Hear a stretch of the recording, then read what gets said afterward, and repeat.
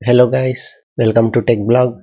In this video you will learn about Python program to read contents of first file and write same contents in the second file.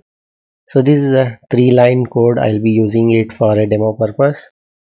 So what I'll do is I'll open the second.txt file in a write mode. Let me do that.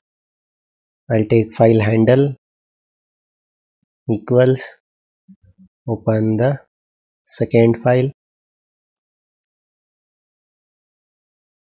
and this is in write mode. Once this is done, I have to open the first file,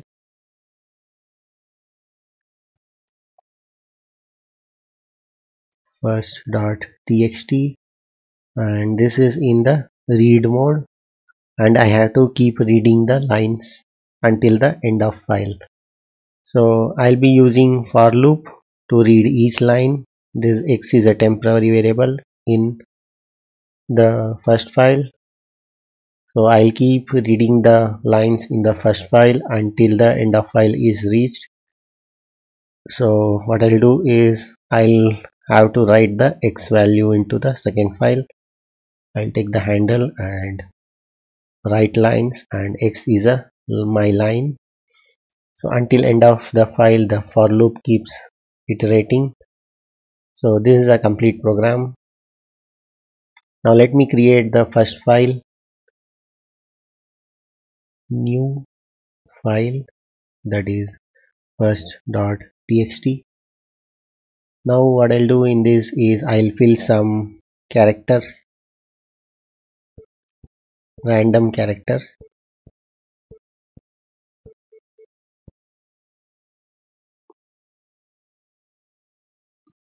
and some special characters.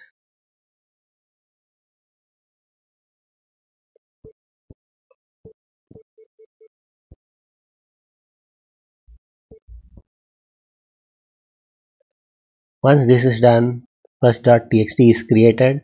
Now I'll execute this program. Once the execution is done, you can see second.txt is created. So if you see the contents of second.txt, it's same as first.txt. So there is no difference.